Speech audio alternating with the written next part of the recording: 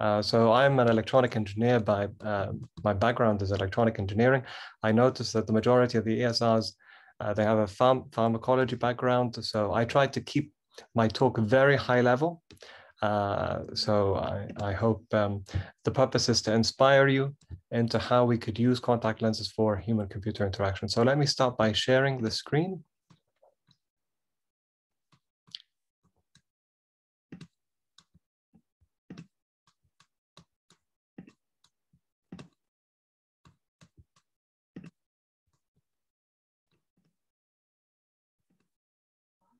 Can you see my screen? Great. Yes, we can. Yes, we can, Rami. Great. So, so my PhD candidate, who's also co-supervised by Zubair, also helped with preparing this presentation. So all credit goes to him for his help. So a little bit about me. So I run a small group at the University of Glasgow called the Engineering Education Research Group. We are interested in developing and adopting technologies to improve the teaching and learning of engineering curricula. I actually wanted to pick up on what Anne mentioned earlier regarding patenting and logbooks. I used to work for a company, I used to work for IBM in Switzerland, IBM Research in Zurich, and I was constantly grilled about keeping and maintaining a logbook. Unfortunately, students nowadays, they don't really do a good job in keeping those logbooks. Perhaps it's because we don't teach them how to keep it and maintaining it. Anyway, the reason why I wanted to bring this up is that we investigated the effectiveness of electronic laboratory notebooks. So if this is something that you might wish to consider in the future, I'd be happy to talk to you a little bit more about it later on. Anyway, for the purpose of today's talk, what I wanted to talk to you about was the use of contact lenses, which are wearable devices, and how these can be used to interact with other devices or humans. So in my group, we are interested in developing smart, intelligent, and interactive technologies that enable people to perform tasks efficiently using computers. In fact, I believe that future computers will be based on technology classes that fit on the head or wrist. So if you are interested in working in these areas, please do get in touch. And this is my email address if you are interested in working with me in this area. So if we look at the trends in computation, I think certainly from the images we've all seen, I believe we can all agree that we've come a very long way since the days of large mainframe computers that used to fit into entire rooms. In fact, thanks to advances in nano and microfabrication, computers are now so powerful that a smartphone has more computing power than all of NASA did when it put the first man on the moon in the late 60s. So the extraordinary advances that technology has made over time, they've raised hopes that devices that are worn on or even implanted within the body can become even more capable. I'm sure you've all come across Walt Whitman's poem. So this is an American poet where he praised the human body by saying, to be surrounded by beautiful, curious, breathing, laughing flesh is enough. So basically in that poem, despite the fact that it was written 150 years ago, the poem is talking about the wonders of the human body and how people can connect with each other. So nowadays, thanks to these wearable devices, we are slowly seeing that we are able to connect better with people via these electronic devices. And for that reason, we are seeing more and more electronic devices that can be worn on or implanted in the human body. And there is this trend in computation that we are seeing. It's moving towards that direction. So what is a wearable device? If we look closely at wearable devices and what they consist of, some of the key building blocks are the following. So we have things like a signal processing unit, a sensing unit, an energy harvesting or an energy storage unit, a power conditioning unit, a communications module that's responsible for communicating and transmitting information, and an input and output terminal or interface. Now, in our group, we've been mainly focusing on this green area, so the energy harvester or the energy storage module. We've also looked into the orange areas, the power conditioning, the sensing, and the signal processing. So I shall be touching upon some of these areas during my talk. But if we just focus on the energy harvesting area, one of the reasons why we are really interested in this is because the majority of wearable and implantable devices nowadays, they still use batteries. And as you know, batteries, they have limited capacities. So this restricts their long-term use. So the last thing you want to do when, let's say you have a pacemaker that's implanted inside your body or placed inside your body, is that if it runs out of battery or if it runs out of power, is to open up the patient and then replace that battery. So that's why we are interested in our group in finding ways for which these devices can harvest their own energy from the human body or from its surroundings. And I shall be touching upon some of those techniques very briefly during the talk.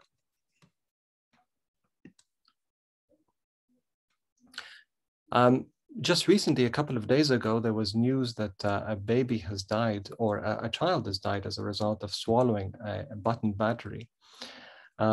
So I'd just like to very quickly, if I may, show you a video that demonstrates what happens as a result of swallowing a battery.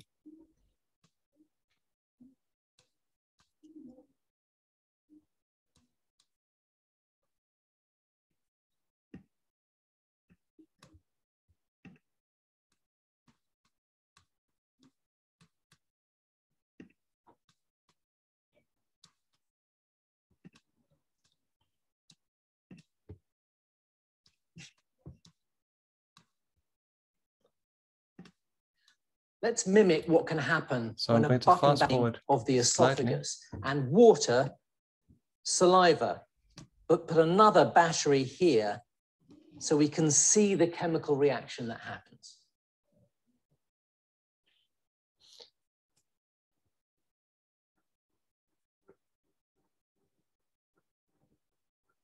So as you can see, a serious issue as a result of batteries which are hazardous as they interact with flesh.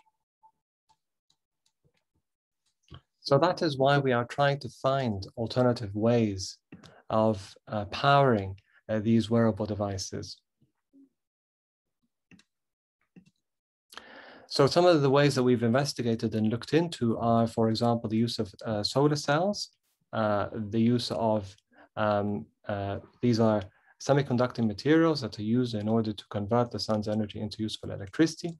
And these have very high power densities. So this is particularly advantageous as in wearable devices, you have a restricted amount of area. So you want to keep these energy conversion technologies as light as possible.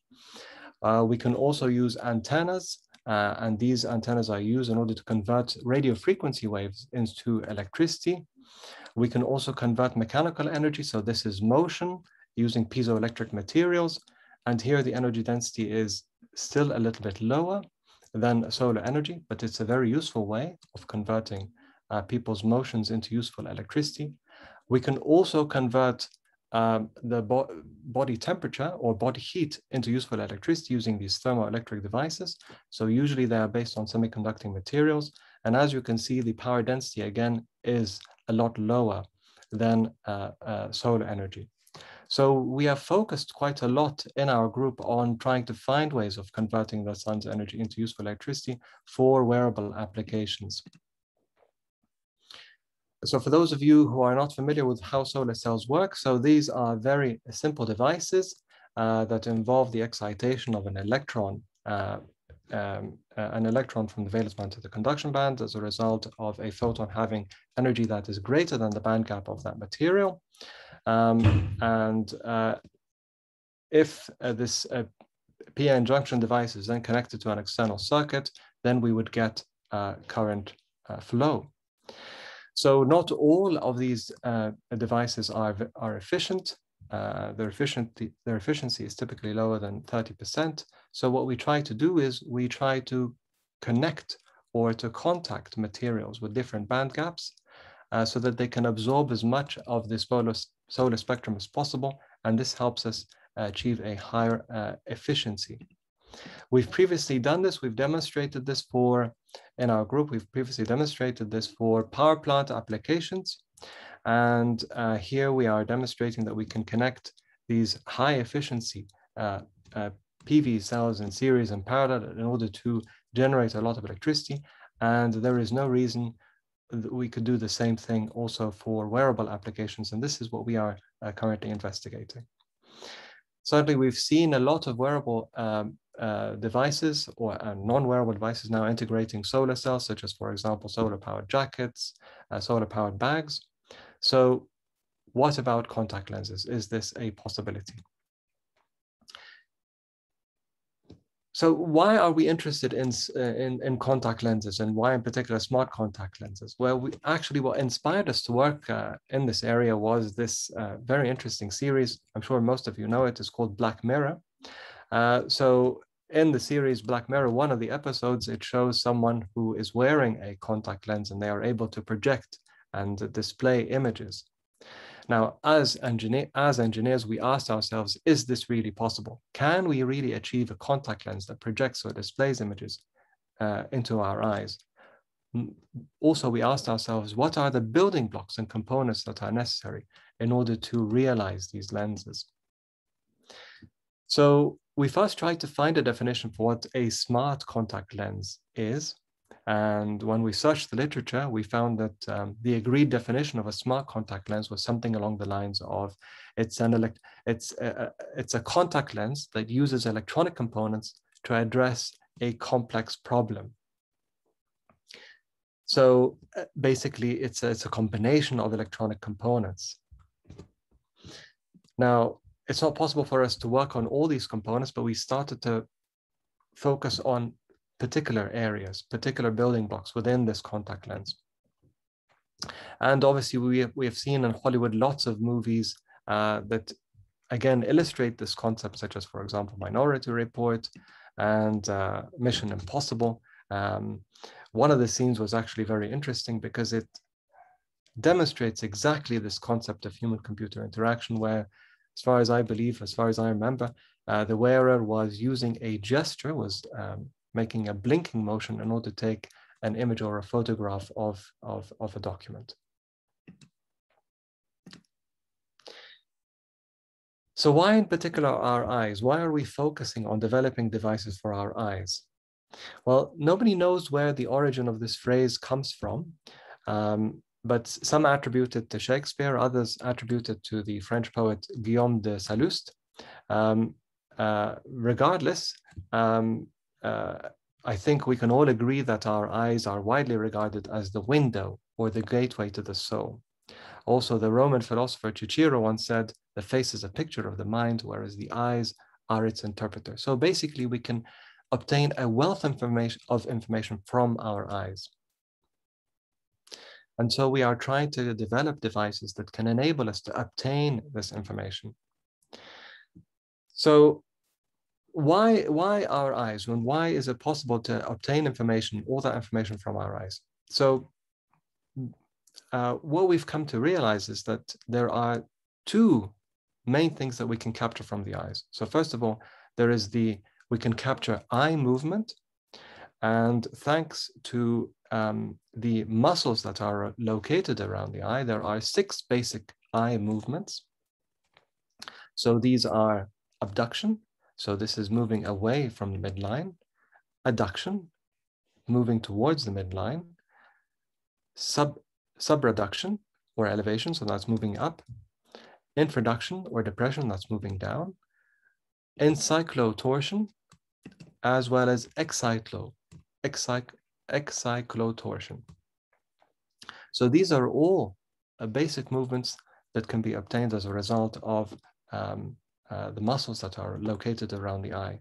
So if we're able to develop devices that can track the motion of these eyes, then we can achieve this interaction. Moreover, we can also detect certain biomarkers from tear fluid in the eyes. So, for example, certain biomarkers can enable us to determine whether a patient is suffering from a disease or not.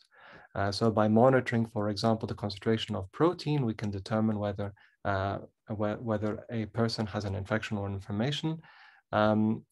Also by monitoring or by measuring the zinc content, we can determine whether patients are suffering from keratitis, which is an inflammation of the eye, and so on and so forth.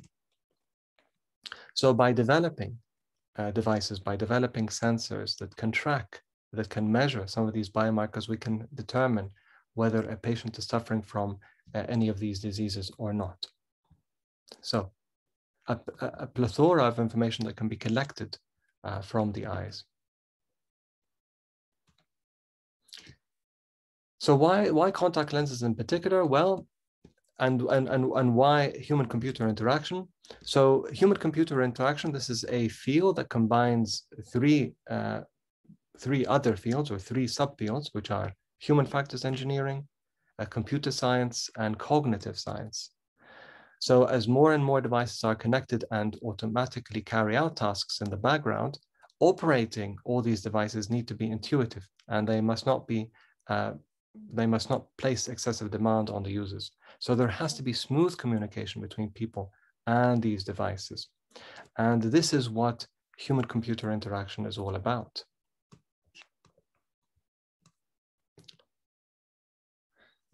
Now, since we're dealing with people that interact with these devices, these devices, they require an input device. So usually this input device is a touch screen device. It could be a touchpad. It could be a keyboard.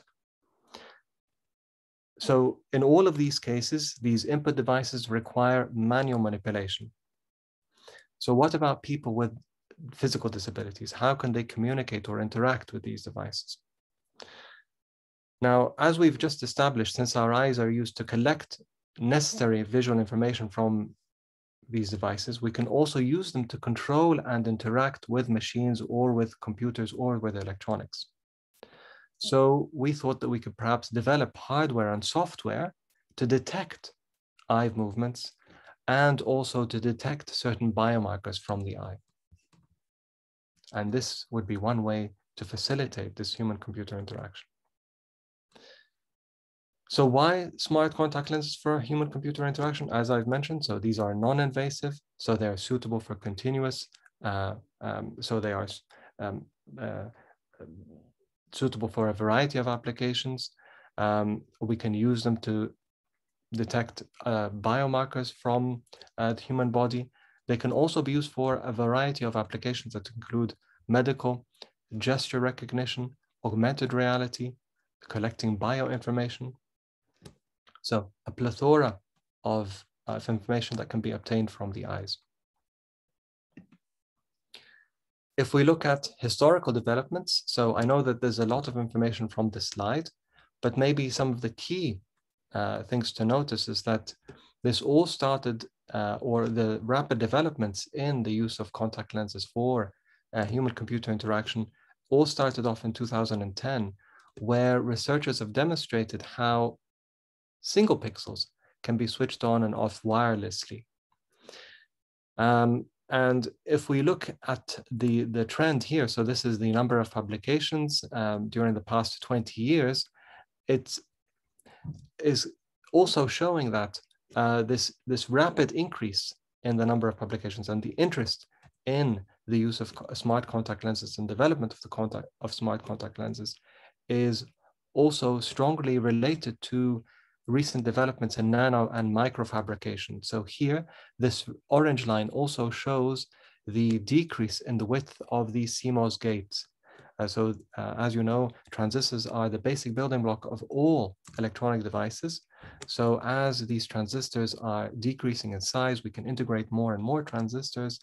And as a result, we can develop smaller and smaller electronic devices. So because of microfabrication, because of our advances in microfabrication, we have now seen this increase in research in the development of smart and electronic contact lenses. So our vision is that it is possible.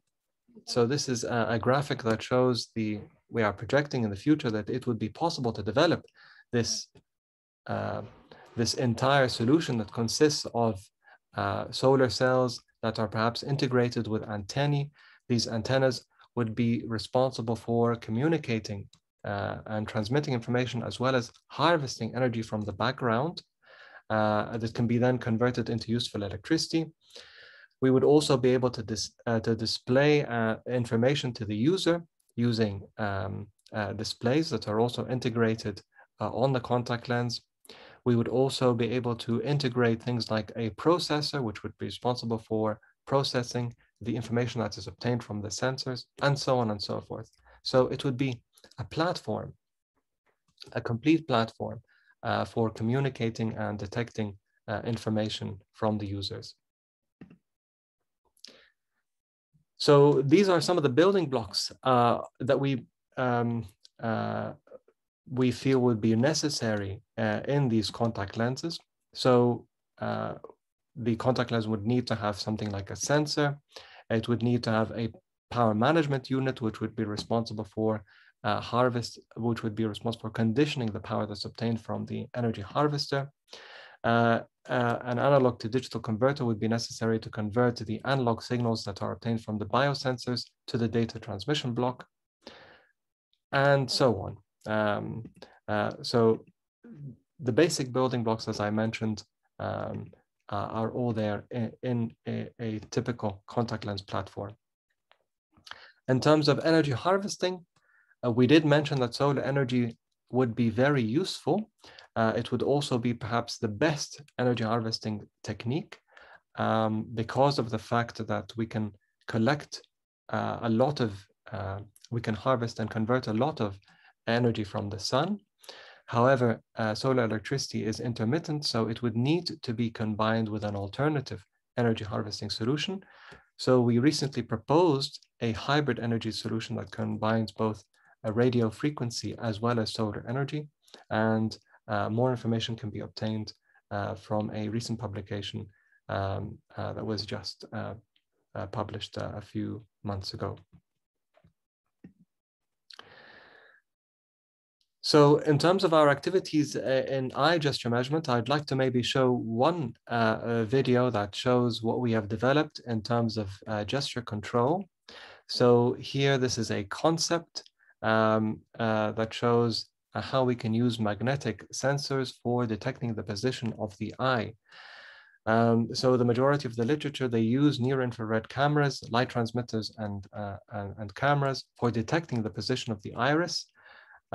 These solutions are very expensive. So for example, I'm sure you're aware of the Tobii eye tracker, which is available on the market. So this is an eye tracker that sells for around £20,000.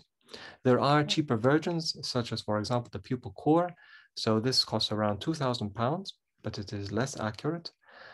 So what we try to develop is a very simple eye tracker that's based on these contact lenses. So these are based on, as I mentioned, TMR sensors. If I can show you a quick video that demonstrates, so this is a 2-minute video that demonstrates the concept.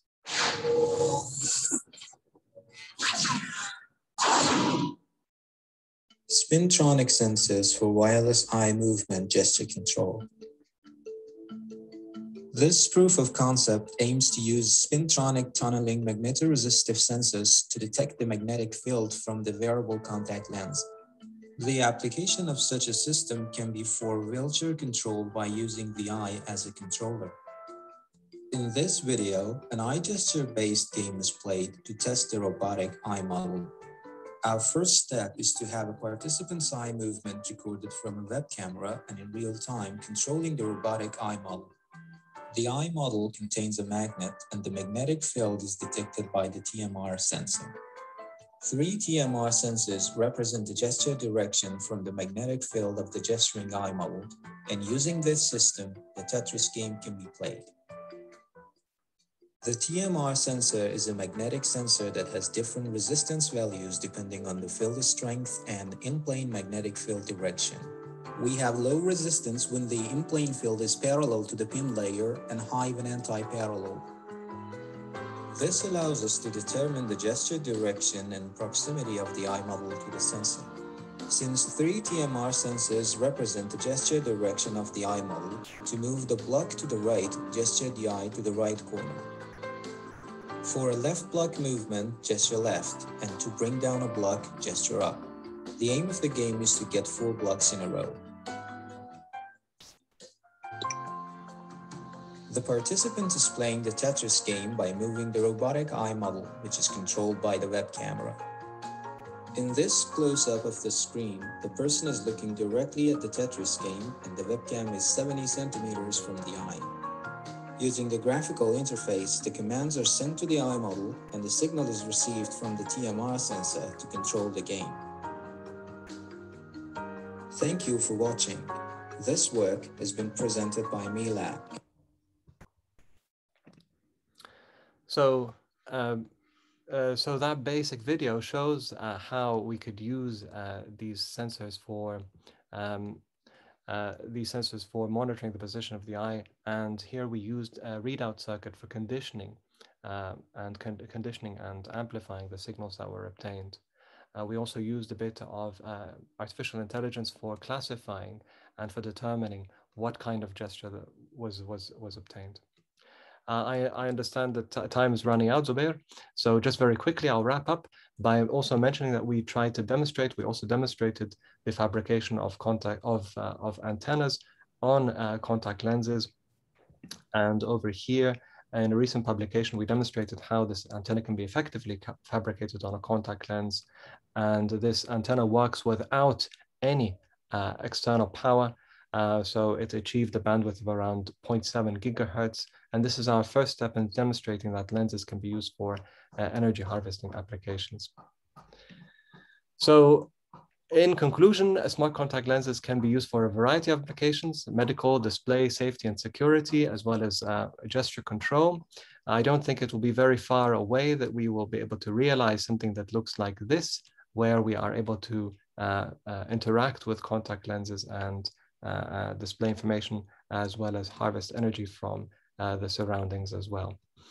So these are some of our recent publications in this area. We've only started working in this area for the past 1.5 years. If you are interested in getting in touch, or if you are interested in learning more about this work or in collaborating with us, please do get in touch. Thank you very much, and my apologies if I went over. Thanks, Rami. That was really, really interesting. So yeah, open up the questions to the floor. Can I just read one from the message, because I think this is a really good question from Aya. She says, is there any possibility to induce, obviously to use biodegradable drug carriers in these lenses, but then would it be possible to put in an impulse in there, a stimulus where you use your eye to stimulate drug release? Yes, the short answer is yes. So that is what we would like to do. We haven't demonstrated that yet, but we have actually proposed something similar to the EU. We weren't successful in getting the funding, but yes, the idea is to be able to make the contact lens smart enough to understand our gestures, and hopefully by making a gesture, we'd be able to release a drug, or for example, to interact with an alternative device, or to send some kind of a signal. Yes. Now, how this can be realized? One of the ideas is, for example, to use solar cells. So as you know, solar cells, they work by converting light into electricity. So if you blink, you will momentarily block the passage of light into your eye. So the cell would interpret that as no light, zero light. So depending on the duration of which you have blinked, so that could be a gesture. So yes, in theory, that is possible. We are working on demonstrating that. Thank you for that question. Yeah. Thank you. Presumably, the blinking, you can use that as one of your mechanical cues to power up the battery that you have. Could you convert that mechanical blinking gesture into power? Because of the pressure? Yeah. Maybe that is possible. Yeah, we could, so perhaps using piezoelectric materials, maybe. I think one of the best things about these contact lenses is even you can incorporate drugs in there, but you've got an antenna, so you can communicate with the outside world. Things like glaucoma, I think it will be really important to monitor pressure. You could do monitoring pressures, you know, over the day, for example, using these contact lenses, and they can send information to a third party.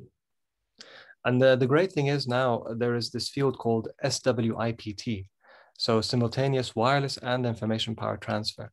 So with these antennas now, it's becoming more and more possible to both transmit information and to convert radio frequency waves into useful electricity. Now with the advent of 5G and 6G, more and more devices are connected to the internet, and all these devices, they emit radio frequency waves.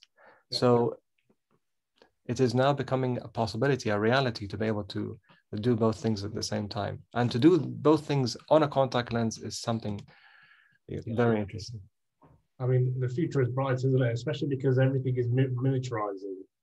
And so the potential of the contact lens to use it as both a diagnostic, but also to deliver stuff I think it's really useful, especially the stuff that we're talking about. We're talking about long-term diseases. So the opportunity to deliver something for a long period of time is something that, you know, contact lenses could overcome. Yes. And I guess potentially also the opportunity to deliver something properly on demand. So if you've got physiologic monitoring there as well, you could mitigate spikes in IOP, for instance, by treating the spike in IOP when it arose.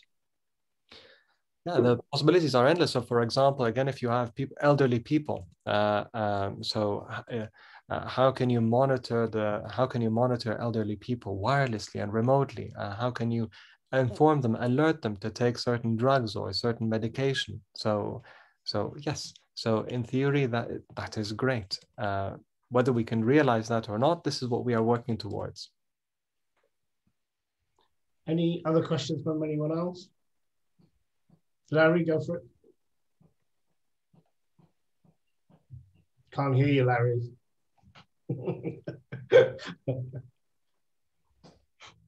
Okay. Will you also enable posterior eye delivery using small pulses? Could you use the contact lenses to deliver something to the back of the eye? At the back of the eye. So to the back of the eye. Yeah. So at the moment, there is work on retinal implants. Yeah, retinal implants. I'm not sure whether this is possible using a contact lens. I'm not sure. Something that we could have a look at. Okay, I'll just wait to see if Larry's back, and then Larry, we can hear you. Yeah, it's just, it doesn't like being on mute. You know, once you go mute, it keeps you on. No, really interesting talk, and this kind of ties into what Richard was saying. That kind of monitoring. If you've got when it's monitoring biomarkers as well, or different, let's say, inflammation markers, then that could trigger the release of certain drugs as well. Just you kind of have that internal kind of feedback loop. Yeah, no, that was really interesting talk. Like you say, the future is bright, Zubair. You know, there's a lot of potential there for what we could do with it. You know, the delivery aspect of it. So really great talk. Thanks. Thank you. Okay, thank you very much, Rami. I'll call the discussion on your talk to a conclusion there. Thanks very much for joining us.